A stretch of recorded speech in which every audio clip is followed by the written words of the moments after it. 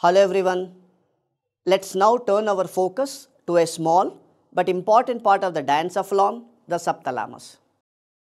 Although it's often overshadowed by the structures like thalamus and hypothalamus, the subthalamus plays a critical role in movement regulation, and understanding it is especially important when you are studying the basal ganglia circuitry.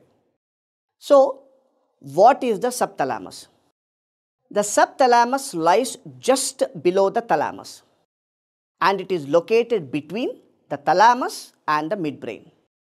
So, it is technically the part of the Diencephalon, but functionally it is closely connected with the basal ganglia, which are the deep nuclei involved in movement coordination and control.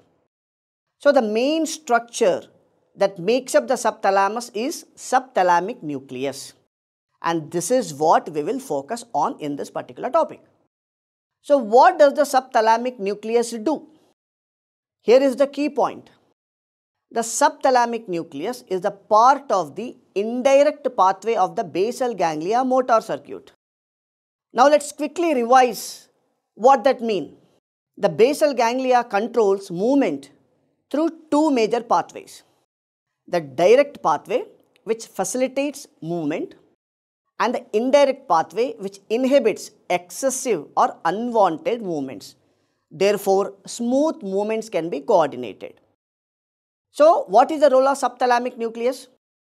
So, the subthalamic nucleus plays a central role in the indirect pathway.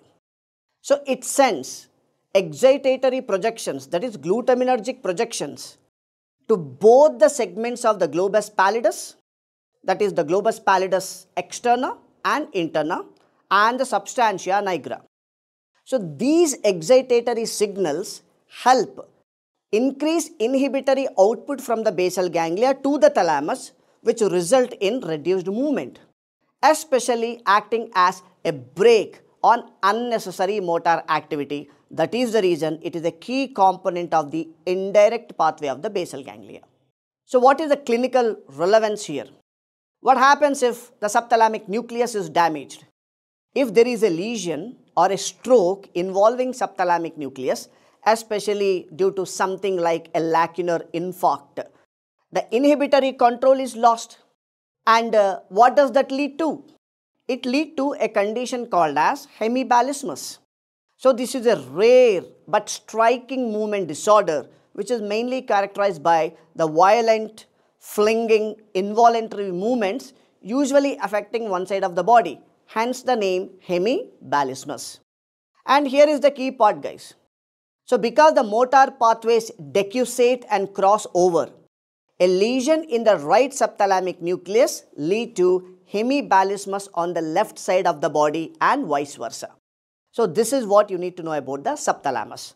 So, to quickly summarize before we conclude this topic, the subthalamus is a component of the Diencephalon located just below the thalamus. Its most important part is subthalamic nucleus. Functionally, it is a part of indirect pathway of the basal ganglia, helping to inhibit excessive movement. It sends excitatory signals to the globus pallidus and substantia nigra. And lesions in the subthalamic nucleus can cause contralateral hemibalismus, a violent involuntary movement disorder. So, all these are the high points what you need to know about subthalamus anatomy.